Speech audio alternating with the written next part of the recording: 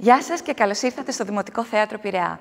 Είμαι η Κατερίνα Μπιλάλη και μαζί θα μπούμε στον κόσμο των ζωντανών, δημιουργικών και ξεχωριστών ανοιχτών μαθημάτων θεάτρου, τα οποία απευθύνονται σε όλους, ανεξαρτήτως, και προσφέρονται από το Δημοτικό Θέατρο Πειραιά στα πλαίσια του φεστιβάλ «Η Δυναμική» του Ελληνικού Λόγου στο Θέατρο για το έτος 2020.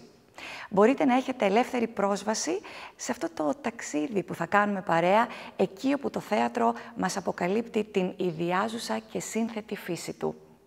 Ας ζήσουμε λοιπόν την εμπειρία, ας εμπλακούμε δημιουργικά και ας παρακολουθήσουμε την εξελικτική πορεία της θεατρικής πράξης.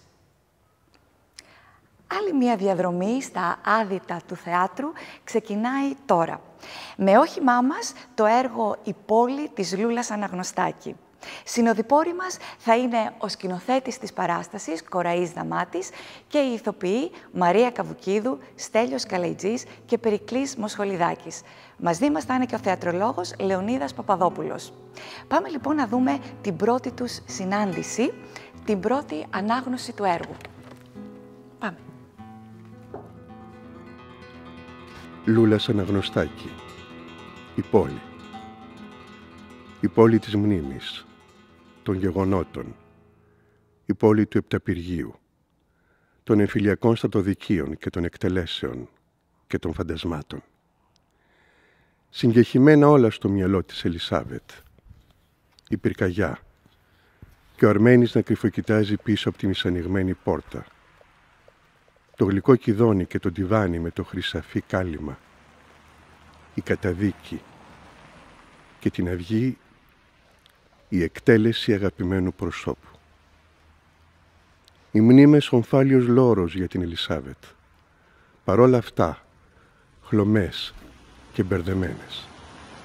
Πασχίζει να τις ξαναφέρει πίσω.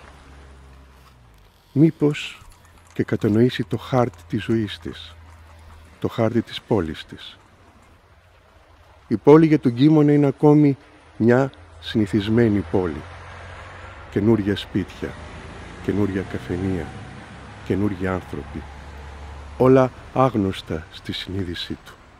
Άγνωστα και εχθρικά. Αρνείται να ακούσει την πόλη, να ακούσει το παρελθόν της, να περπατήσει πάνω της.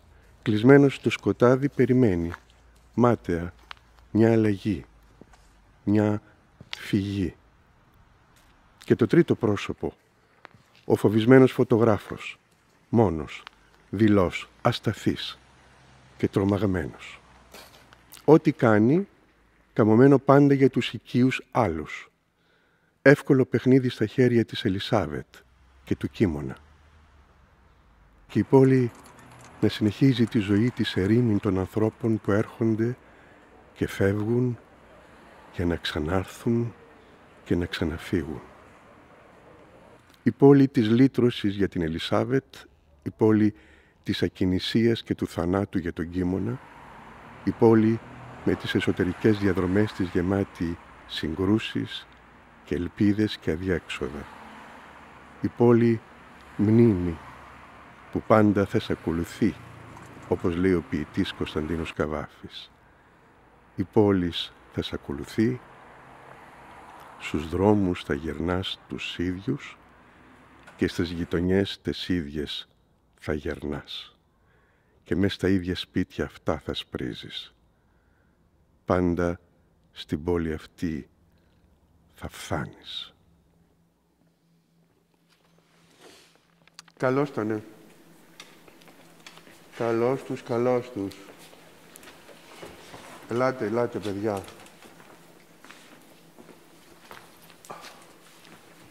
Λοιπόν,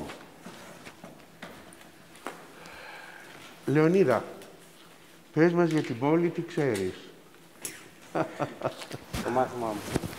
Η Λούλα Αναγνωστάκη θεωρείται μια από τις κορυφαίες, σημαντικότερες Ελληνίδες συγγραφείς της μεταπολεμικής και μετεμφυλιακής Ελλάδος.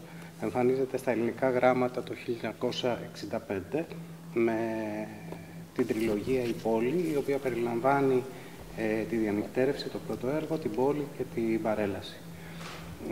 Η πρεμιέρα του έργου γίνεται στο Θέατρο Τέχνης, σε σκηνοθεσία του Καρόλου Κουν, θεωρείται ένα έργο σταθμός για την ελληνική δραματουργία. Τα πλαίσια και οι θεματικές της Λούλας Αναγνωστάκη κινούνται στις παρυφές μιας κατάστασης εγκλωβισμού, αυτή που προκαλεί τόσο ο πόλεμος όσο και ο εμφύλιος στην Ελλάδα, και οι ήρωες μέσα στα αδιέξοδα, τα υπαρξιακά αδιέξοδα τα οποία προσπαθούν να διαχειριστούν, προσπαθούν και να επιβιώσουν. Βασικές θεματικές της δραματουργίας της Λούλας Αναγνωστάκη είναι η μνήμη, το παρελθόν το οποίο είναι αρκετά τραυματικό για τους ήρωες, η μοναξιά, αυτή η υπαρξιακή αγωνία για ένα βέβαιο μέλλον και το ασφικτικό παρόν, το οποίο στην ουσία τους καταδυναστεύει. Λεωνίδα, ναι. Να σε ρωτήσω κάτι. Η πόλη είναι υπαρκτή. Το λέω γιατί δουλεύοντας στο έργο, πάντα κόλλαγα σε αυτό το σημείο. Αν η πόλη είναι υπαρκτή, είναι η Θεσσαλονίκη, είναι μια πόλη που εμείς κουβαλάμε μέσα μας. Η πόλη δεν δηλώνεται ως Θεσσαλονίκη, αλλά οι έμεσες αναφορές που υπάρχουν μέσα στο έργο υποδηλώνουν Θεσσαλονίκη. Ωστόσο, πρόκειται για μια συμβολική πόλη, μια όρατη πόλη, και αυτό γιατί έρχεται σε αντιδιαστολή με αυτό και τα όσα διαδραματίζονται μέσα στο χώρο του σπιτιού. Δηλαδή, έχουμε δύο παράλληλα σύμπαντα. Από τη μία είναι ο ασφικτικός κλειστός χώρος, ο οποίος λειτουργεί και ως θέατρο εν θεάτρο μέσα στο συγκεκριμένο έργο. Εκεί υπάρχει μοναξιά, υπάρχει σιωπή, υπάρχει η σύγκρουση των ηρώων που διατηρούν μια μοναχικότητα αυτή της ύπαρξής τους, αλλά ταυτόχρονα και παράλληλα υπάρχει απ' έξω μια πολύβουη πόλη, η οποία λειτουργεί έντονα, με εκτελέσεις, με πυρκαγιές, με θορύβους, η οποία έρχεται να δηλώσει αυτή την αντιθετικότητα. Αυτά τα παράλληλα σύμπαντα όμως έρχονται και ενσωματώνονται το ένα μέσα στο άλλο, γιατί οι χαρακτήρες της ουσίας εισβάλλουν ο ένας μέσα στο χώρο του άλλου. Ωραία, ωραία. Τώρα, μια που έχουμε τον πολύτιμο Λεωνίδα Παπαδόπουλου εδώ, μήπως πρέπει να δούμε και εμείς να ρωτήσουμε πράγματα πριν αρχίσουμε τη δουλειά μας, μήπως μας φωτίσει δηλαδή παραπάνω. Μαρία Καβουκίδου, έχεις να πεις Στέλιο Καλαϊτζή και Περικλή Μοσχολιδάκη. Τι σκέφτεστε γύρω από αυτό?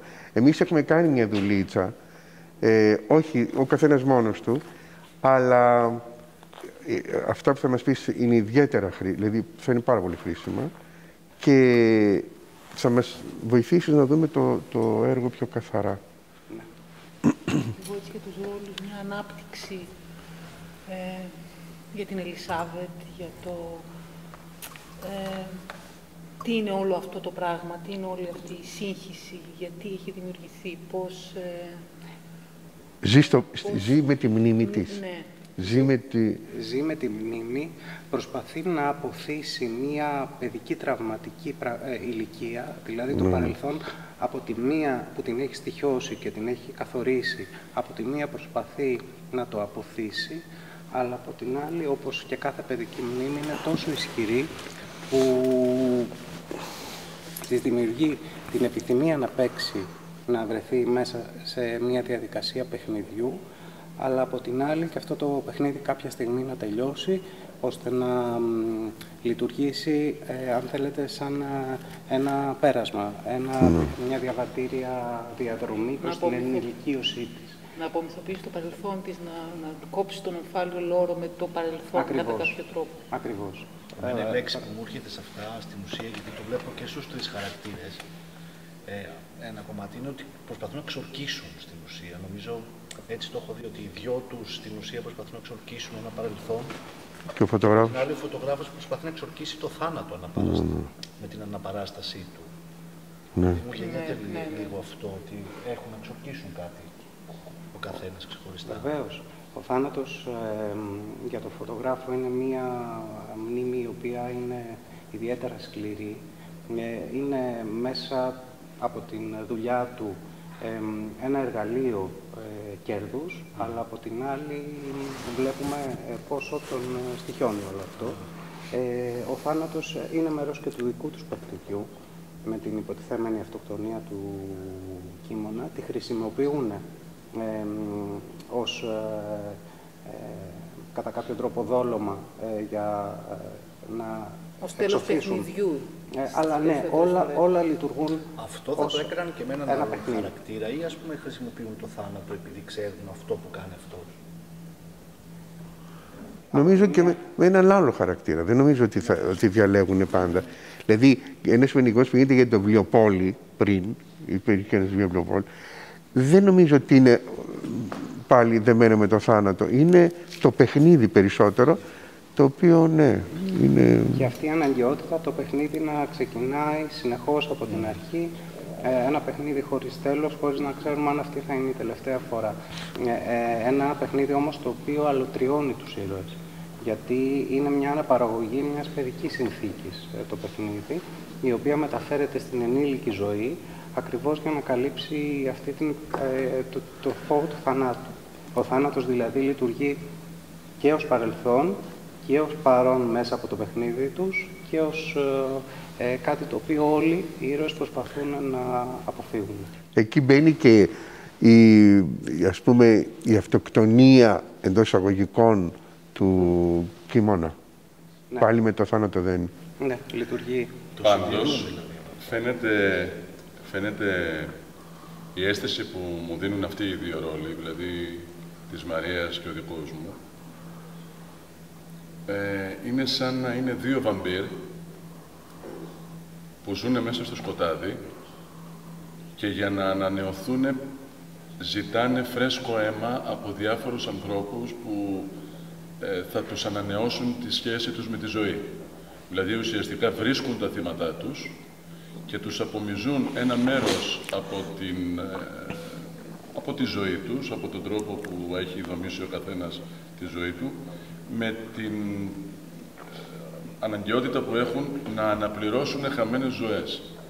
Δηλαδή, και δεν είναι τυχαίο ότι καλούν, για μένα δεν είναι τυχαίο, στην αίσθηση που, όπως διαβάζω μελετούσα το ρόλο, δεν είναι τυχαία τα επαγγέλματα. Ναι. Δηλαδή, ο φαρμακοποιός είναι η προσπάθεια να ζήσει στη ζωή, ο βιβλιοπόλης είναι η μνήμη και ο φωτογράφος είναι η απεικόνηση του τώρα και του τότε. Οπότε κινούνται σε μια τέτοια διάθεση. Δεν νομίζω ότι είναι τυχαία η επιλογή των επαγγελμάτων. Γιατί δεν έβαλε, ξέρω εγώ, έναν παντοπόλη ή κάποιον έμπορο. Δεν τους αφορούσε. Δεν την αφορά τη Λούλα Αναγνωστάκη. Νομίζω. Δεν είναι τυχαίο. Ή έτσι θέλω εγώ να αισθάνομαι. Πολύ ωραίο, πολύ ωραίο, πολύ σωστά. Λοιπόν, παιδιά, πάμε τώρα να κάνουμε την ανάγνωση της πρώτης σκηνής, την πρώτη συνάντηση και βλέπουμε παρακάτω. Από την αρχή, έτσι. Ναι.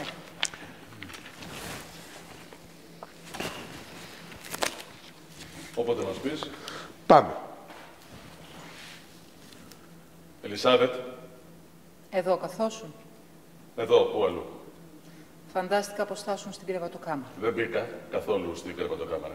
Καθόσουν εδώ συνέχεια. Ναι. Γιατί δεν μου μίλησες μόλις μπήκα? Με τρόμαξες. Με συγχωρείς. Δεν το ήθελα. Αυτή η μανία σου να παρουσιάζεσαι ξαφνικά μπροστά μου είναι ανυπόφορη. Σου είπα δεν το ήθελα. Δεν το αντέχω. Προχθές μπήκες στην κουζίνα και στάθηκες πίσω μου χωρίς να σε παραείδηση. Κόντεψα να λιποθυμίσω έτσι όπως σε είδα απότομα μπροστά μου. Νόμιζα πως με είχες ακούσει. Για ποιο λόγο θα έμπαινα κρυφά στην κουζίνα? Να πω κάτι. Ναι. Ωραία. Παιδιά, το ξανακάνουμε μια φορίτσα, όχι για τίποτα άλλο, για να δώσουμε έναν δρόμο. Έχω την εντύπωση, Περικλή και Μαρία, ότι δεν πρέπει να τα κάρετε. Τα δικά σας λόγια μην περιέχουν παύση μέσα. Γιατί είναι αυτό που λέγανε και παλιά οι θεατρίνοι, άμα ακούσω παύση μπαίνω. Ναι. Δηλαδή, μην αφήνετε παύση ενδιάμεσα, γιατί ο άλλος θα μπει ρεαλιστικά. Όμως, δεν είναι ανάγκη να απαντάτε. Μην γίνει οπωσδήποτε. Σαν μόνοι σας, σαν να υπάρχει άλλος και να μην υπάρχει. Ωραία. Πάμε την αρχή.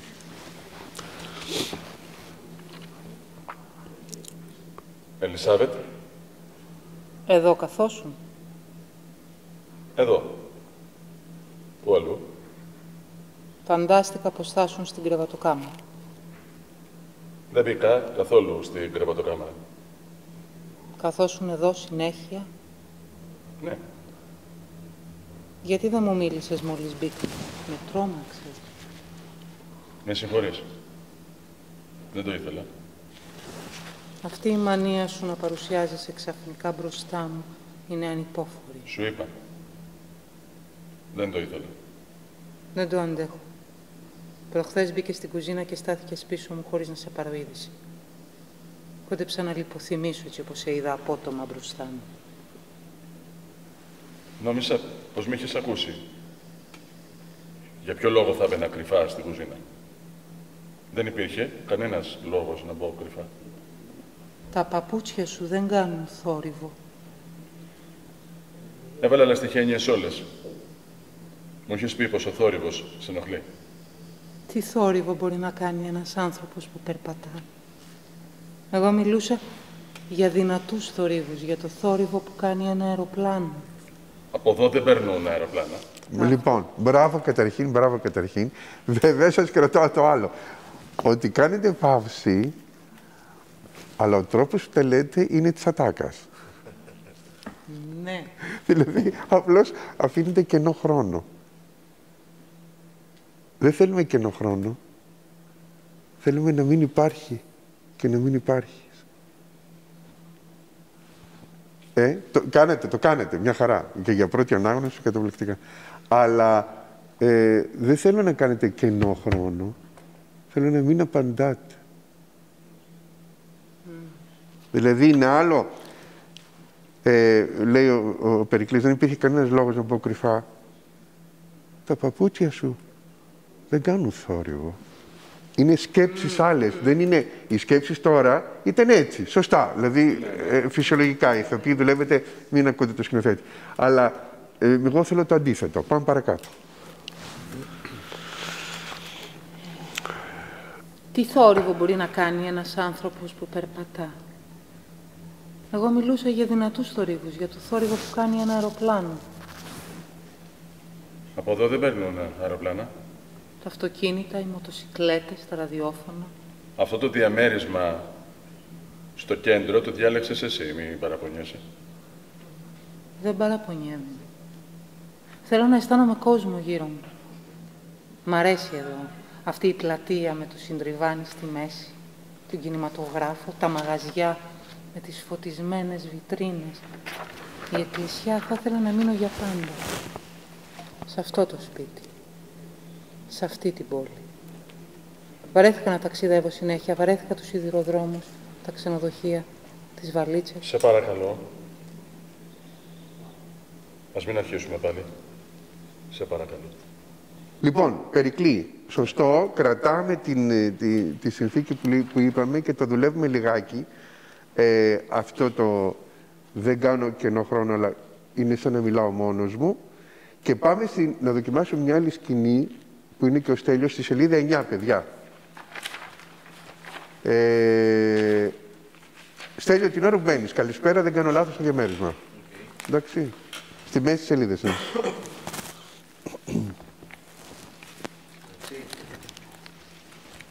Έλα, πάμε.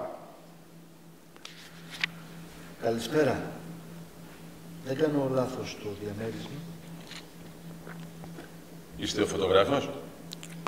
Μάλιστα. Με το φωτογραφείο στην είσοδο του σπιτιού? Ναι. Στην είσοδο του σπιτιού. Τότε περάστε. Σας περιμένω.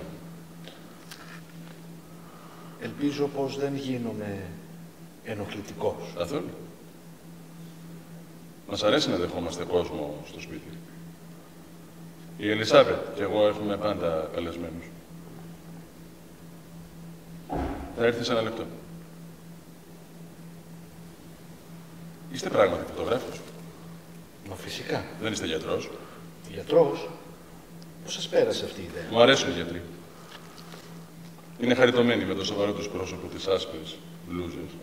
Πάντα τους ζήλευα. Λοιπόν, δεν είστε, ας πούμε, αθολόγος? Όχι βέβαια. Ψυχίατρος? Μα σας διαβεβαιώ. Οφθαλμίατρος, πέστε μου σας παρακαλώ. Είστε οφθαλμίατρος? Μα γιατί επιμένετε? Είναι περιττό να μου το κρύψετε. Θα το μαντέψω αμέσως. Ειλικρινά δεν καταλαβαίνω για ποιο λόγο... Εντάξει. Σας πιστεύω. Ωραία. Το ξανακάνουμε μία φορίτσα ακόμα. Ναι. Όπως το πάτε, παιδιά. Εδώ δεν θέλουμε το προηγούμενο, θέλουμε ατάκα-ατάκα. Σχεδόν δεν αφήνουμε αέρα καθόλου. Καθόλου αέρα. Δηλαδή μπαίνει ο ένας μέσα στον άλλον. Φεύγει πάρα πολύ γρήγορα. Εντάξει, ναι. Πάμε άλλη μία. Ιδιαίτερα, Περικλή, ναι, όταν αρχίζει το μαρκάρισμα. Ναι. Έτσι. Το είστε πράγματι φωτογράφος. Από εκεί πρέπει να αρχίσει, ναι, το κοπάνημα. Έλα. Καλησπέρα. Δεν κάνω λάθος. Μην είσαι τόσο, Στέλιο, ξεθαραμένος. Λίγο πιο κρατημένος, πιο να μην αναγνωρίζεις χώρο, έτσι, λίγο πιο κρατημένος. Έλα. Καλησπέρα. Δεν κάνω λάθος το διαμέρισμα. Είστε ο φωτογράφος? Μάλιστα. Με το φωτογραφείο στην είσοδο του σπιτιού? Ναι, στην είσοδο του σπιτιού. Τότε περάστε. Σας περιμένω. Ελπίζω πως δεν γίνομαι ενοχλητικός. Καθόλου. Μας αρέσει να δεχόμαστε κόσμο στο σπίτι. Η Ελισάβετ και εγώ έχουμε πάντα καλεσμένους. Θα έρθει σε ένα λεπτό. Είστε πράγματι φωτογράφος? Φυσικά. Δεν είστε γιατρός? Γιατρός? Πώς σας πέρασε αυτή η ιδέα? Μου αρέσουν οι γιατροί. Είναι χαριτωμένοι με το σοβαρό τους πρόσωπο, τις άσπρες μπλούζες, πάντα τους ζήλευα. Λοιπόν, δεν είστε, ας πούμε, παθολόγος? Όχι, βέβαια. Ψυχίατρος? Μα σας διαβεβαιώ. Οφθαλμίατρος, πέστε μου, σας παρακαλώ, είστε οφθαλμίατρος? Μα γιατί επιμένετε? Είναι περιττό να μου το κρύψετε. Θα το μαντέψω αμέσως. Ειλικρινά δεν καταλαβαίνω για ποιο λόγο. Εντάξει. Σας πιστεύω. Μπορείτε να κρατήσετε ένα μυστικό? Φυσικά. Η Ελισάβετ. Πρόκειται για την Ελισάβετ? Ναι. Αργότερα. Επιτέλους. Φοβήθηκα πως δεν θα ερχόσασταν. Πώς ήταν δυνατόν να μην έρθω? Χάρηκα τόσο με την πρόσκληση. Η Ελισάβετ σας περίμενε με μεγάλη ανυπομονησία. Δεν θα τολμούσα ποτέ να φανταστώ. Κουράγιο, φίλε μου, κουράγιο. Πως μια γυναίκα σαν και εσάς. Μια ωραία γυναίκα σαν και εσάς. Ναι, μια ωραία γυναίκα θα με περίμενε ποτέ με ανυπομονησία. Φοβάμαι ωστόσο. Τρέμω πως θα σας απογοητεύσω και τους δυο σας. Δεν είμαι συνηθισμένος να κάνω επισκέψεις γιατί, πώς να το πω, δεν με καλούν συχνά. Οι άνθρωποι συνήθως πλήττουν μαζί μου. Μα δεν είναι δυνατόν. Κάνετε λάθος. Μακάρι να έκανα λάθος. Αλλά δυστυχώς το μόνο αίσθημα που προκαλώ στους άλλους είναι η αδιαφορία και η πλήξη. Έπειτα από 2 λεπτά, 5 το πολύ, κανείς δεν έχει τη διάθεση να κουβεντιάσει μαζί μου. Πιο απολογητικός ακόμα, πιο απολογητικός. Λες και τους χρωστάς. Απολογία σχεδόν ακούγεται. Μακάρι να έκανα λάθος από εκεί. Μακάρι να έκανα λάθος, αλλά δυστυχώς το μόνο αίσθημα που προκαλώ στους άλλους είναι αδιαφορία και πλήξη. Έπειτα από 2 λεπτά, 5 το πολύ, κανείς δεν έχει τη διάθεση να κουβεντιάσει μαζί μου. Με ξεχνάνε. Είναι σαν να μην υπάρχω. Συνήθως σηκώνομαι και φεύγω για να μην ξαναγυρίσω. Γιατί φυσικά ποτέ δεν με καλούν δεύτερη φορά. Πιστέψτε με. Πιστέψτε με, είναι αφάνταστα οδυνηρό να κάνω τέτοιου είδους εξομολογήσεις, αλλά είναι προτιμότερο να το ξέρετε ευθύς εξ αρχής παρά να το ανακαλύψετε μόνοι σας σιγά σιγά. Πώς να το πω, είστε τόσο συμπαθητικοί. Ωραία. Κοιτάξτε, παιδιά. Σταματάμε εδώ για σήμερα. Αύριο, αν μπορέσετε, σας παρακαλώ, δουλέψτε λιγάκι αυτό που κάναμε και λίγο λόγια απ' έξω, για να μπορέσουμε να αρχίσουμε να στείλουμε. Αυτό θα μας βοηθήσει πολύ και να κατανοήσουμε πράγματα και να το προχωρήσουμε πάρα πολύ γρήγορα. Είμαστε εντάξει? Σας χαιρετώ, χαίρετε, να είστε καλά. Γεια σας, πουλάκια μου. Εδώ τελειώνει και το σημερινό μας ταξίδι. Ευχαριστούμε πάρα πολύ που ήσασταν κοντά μας.